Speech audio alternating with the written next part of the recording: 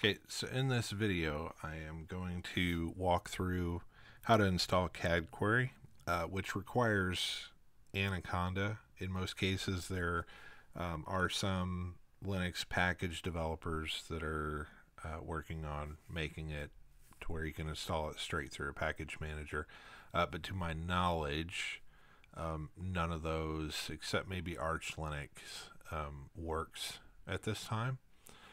So I'm going to walk through installing Anaconda using an alternative method. If you're comfortable with Anaconda, you can skip that part. I'll have timestamps down below. But if you're not familiar with Anaconda or you've had problems with it in the past, I'm going to walk through this alternative method. And everything that I'm going to go through here is in the README. So if you go to the CadQuery org on GitHub, and then to the CadQuery project, if you scroll down, you will see this alternate Anaconda installation method here. So what I'm going to do is walk through that, and then I will go through what is in the README for installing more of a cutting edge development version, and then a stable version of CadQuery. Development moves pretty quickly on CadQuery, so I typically encourage people to install the development version or the more cutting edge version, because a lot of the newest features they've seen mentioned on GitHub and other places won't exist unless you grab the latest master. I think a lot of times where people run into trouble is running conda init after installing Anaconda or Miniconda, which makes changes to your system and changes your bash configuration scripts and things like that, and can make it really hard to get to your underlying versions of things that are installed, like Python. So this method sidesteps that issue. The drawback is that you have to do a little bit more work each time you want to use Anaconda, but the advantage is it's not making changes to your system that might make it harder to find things or to use things. So the first thing I'm going to do here is use wget to grab a copy of Miniconda latest. You can use Anaconda if you want the full Anaconda, but Miniconda works just fine with CadQuery, and the install size is much smaller, so I typically prefer that. So I'm going to use wget here to grab a copy of that. I'm just going to put up my downloads folder.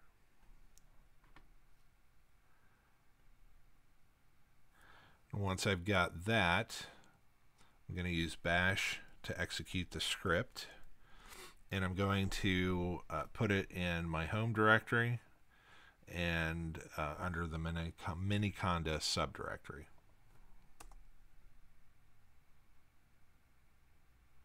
You can install Miniconda globally, but I think it's just as easier to install it in your home directory. Okay, that's done. So now every time I want to use Miniconda, I want to start creating switching environments, installing things into environments, I need to run this activate script. So this is how I run that. I just source this activate script, and you'll notice I get the base indicator on here telling me that I'm in the base environment. And we'll go through creating other environments for CadQuery later on. Once you're in this environment, you can type conda deactivate to deactivate the environment, and you'll also notice that if I open a new terminal, as I did here, I don't end up with the base indicator right here, because it hasn't changed my environment, hasn't changed my bash config. It left everything untouched. The only disadvantage, as I said, of doing that is that you have to run this activation script every time you want to use it. Okay, so now that we have Miniconda installed, we can create a CadQuery environment and install CadQuery into it. So I'm going to clean this up, and we'll come back to the README. And as I said, I'm going to start off with the development installation first, which gives you more of the cutting edge version. If you want the stable version, you can skip ahead a little bit as I show how to install that later on. But the first thing we'll do is create an environment. So we're still in Miniconda here. We've got the base indicator. I'm going to go ahead and call this Miniconda or CadQuery dev. To keep it separate from the stable version, you can call it whatever you want. The name really doesn't matter.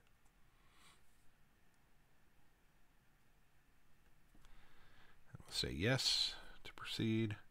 Okay, so it's telling us now that to activate it, we'll do conda activate CadQuery dev. This is separate from the activate script that we ran to start Miniconda up. This is to activate the environment, which switches us into that context. So everything that we install from here on out is going to be contained within that environment, not polluting our base environment or our other environment or our main system. So activate that. So now I'll come back. We've done that line, the activation. Now we're going to do the install. You'll notice the CadQuery equals master here.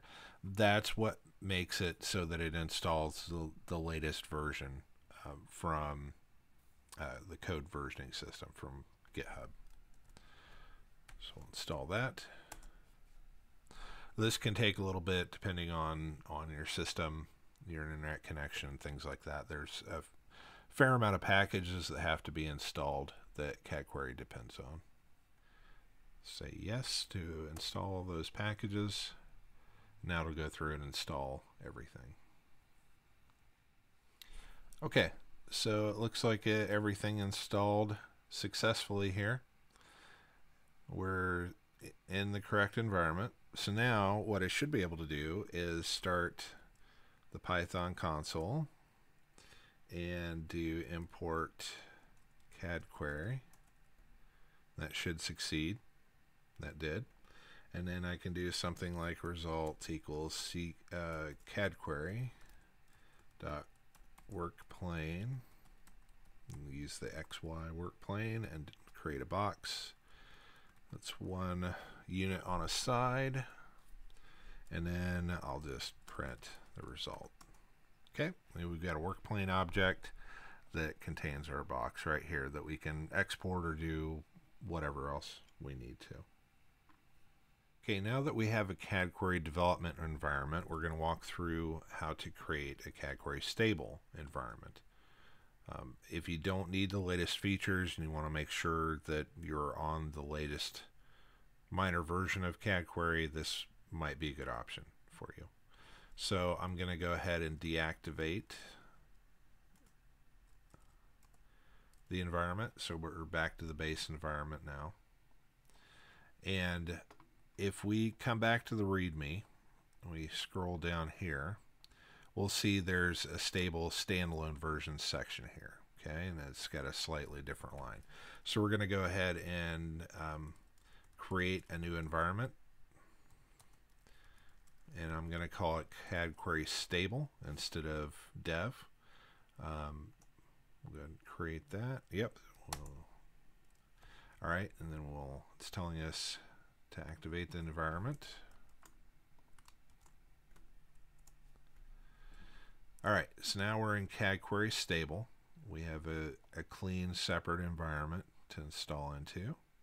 We're going to grab this installation line here. And notice the difference, the only difference here is that instead of CadQuery equals master, it's saying CadQuery equals 2. That's where it grabs the latest stable version. So that completed successfully. And we'll go ahead and test it the same way we did the development environment or the dev environment. We'll start Python. We'll do import CadQuery. And a lot of times I do import CadQuery as CQ just to shorten my lines a little bit. All right, that was successful. That's a good sign. Result equals cq.workplane xy.box 1. And then I will print the result. And we got the same result as we did before. We get a work plane object back that holds our box, so we know things are working properly. There is one other option for installing CadQuery, but it has a fairly limited use case. It can't be used from inside the Python REPL or a Python script. But that is cq-cli. If you go to GitHub, and it's under the CadQuery organization, and the project is called cq-cli.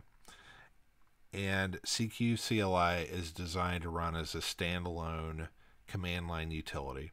And what it does is it runs CadQuery scripts and converts the results of that script into some kind of usable output format like STL or STEP. Those are the two that are supported at the time of this recording, but more are planned in the future. The nice thing about cq-cli is that it has binary releases, so it can run standalone without an Anaconda environment or any other kind of dependencies installed. So if you come into releases from the main page and you find the latest tag, click on that, and then if you expand assets down, you'll see that there are versions for Linux, Mac OS, and Windows. You should just be able to download those, extract them, and then the utility should just run from the command line without installing anything else. It should just work. The README is fairly filled out at this point, including a usage section with how to use it down here, and some other information as far as contributing and creating your own other plugins for other output formats that you might want. All right, so hopefully that was a helpful introduction on how to install CadQuery, both to use from inside of a Python script and to use from the command line. If you have any questions or I've missed anything, you have comments, please feel free to leave a comment on this video. CadQuery also has a Discord channel and a Google group that you can join to ask questions and have general discussions. Those are in the CadQuery README, but I'll also put links to those in the description of this video. Thanks for watching.